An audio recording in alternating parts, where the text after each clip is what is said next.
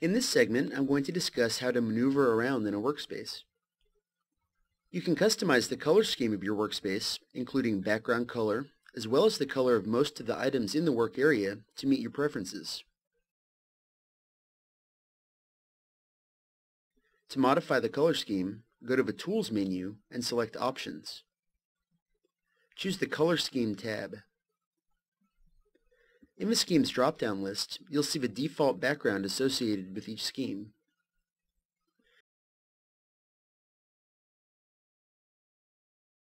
These default schemes cannot be modified. Notice as I select the scheme, the preview updates to reflect the settings for that scheme.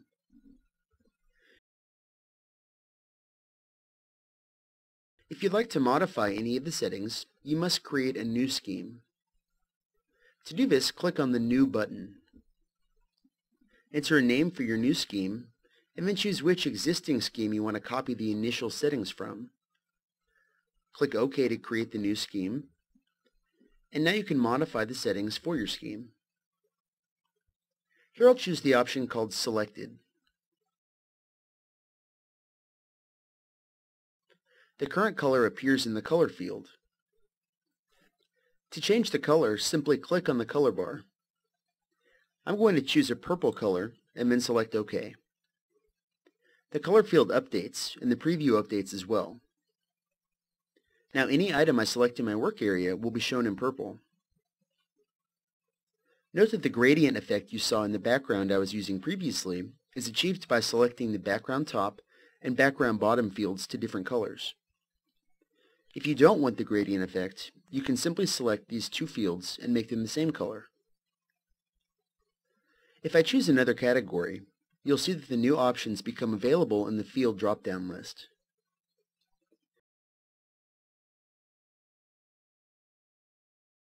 When you're satisfied with the color scheme settings that you've chosen, select the OK button.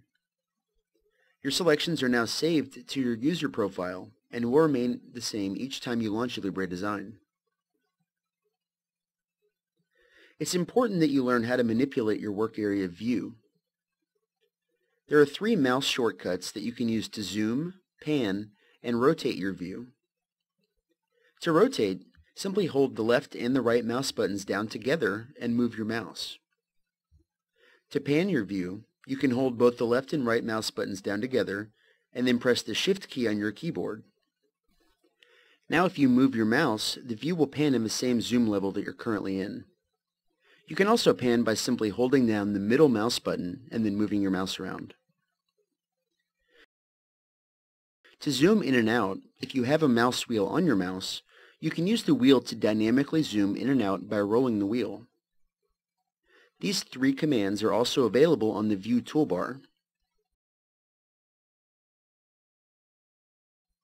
You can see the pan, rotate, and zoom tools are here.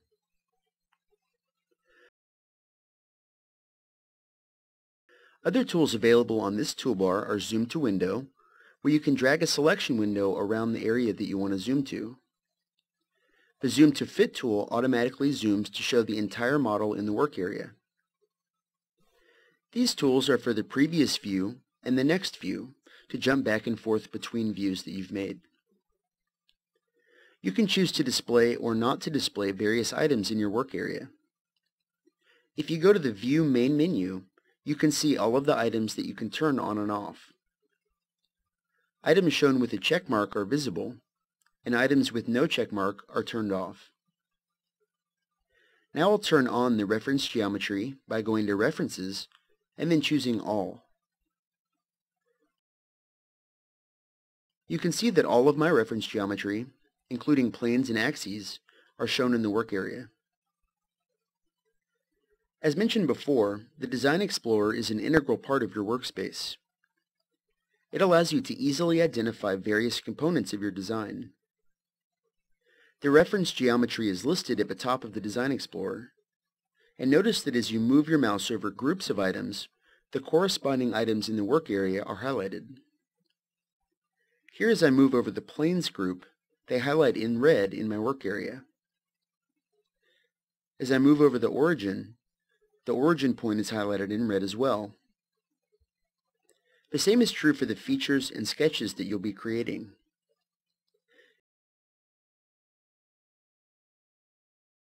As I move over the first sketch in the list, you can see that it highlights in my work area. You'll quickly find that one of the fundamental aspects of 3D solid modeling is the ability to identify and select individual items and components in your design. As you move your mouse over an item in the work area, the item is going to highlight. The cursor will change to signify what type of item that you're highlighting. In this case, I'm hovering over a reference plane, and the mouse pointer indicates a plane by showing the reference plane icon. Next, I'll hover over a face, and the cursor notes that I'm on a face. If I left-click to select that item, the face will change colors, denoting that it's been selected. If I move the mouse pointer over an edge, you'll see that the cursor changes and the edge highlights. If I left-click to select it, it stays highlighted, noting that it's been selected. As we progress through the training series, I will instruct you on how to select various items in the work area or the Design Explorer to complete certain commands. As you create 3D geometry, every face, edge, and vertex on the model is given a unique number. These are all listed in the Design Explorer. You can see as I expand each group that they're listed here. As you move over each item, it's going to highlight in the work area. You can easily identify and select items in the Design Explorer as well as the work area.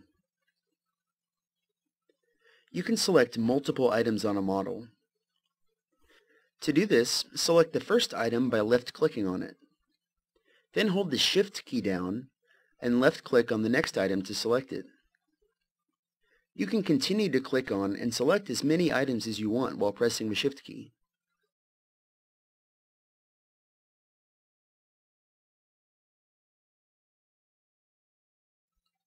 You can see here that I've selected 3 faces using this method. If you want to select items from within the Design Explorer, you can select a series of items by left-clicking on the first item, and then holding down the Shift key and left-clicking on the last item in the series. All of the items in between will be selected as well. To select multiple items that are not in a series in the Design Explorer, hold the Control key down as you make your selections. One of the benefits of solid modeling is the ability to go back and edit work at any time. To edit an existing feature or a sketch, you simply right-click on the item in the Design Explorer and select Edit. In this case, I've chosen to edit the first sketch in the tree. You can then make any necessary changes to your sketch, and I'm going to double-click this dimension to modify the value.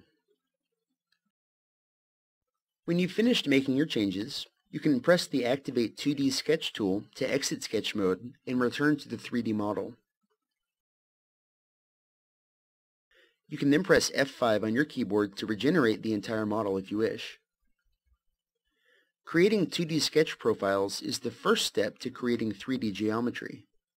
We'll discuss 2D sketching in depth in the following segments. If you haven't done so already, you should go to the Home window and select the Tutorials tab. Expand to Level 1, Getting Started in the Alibre Design folder, and then go through the General Topics tutorial. This tutorial will reinforce what you've learned so far in the video training series.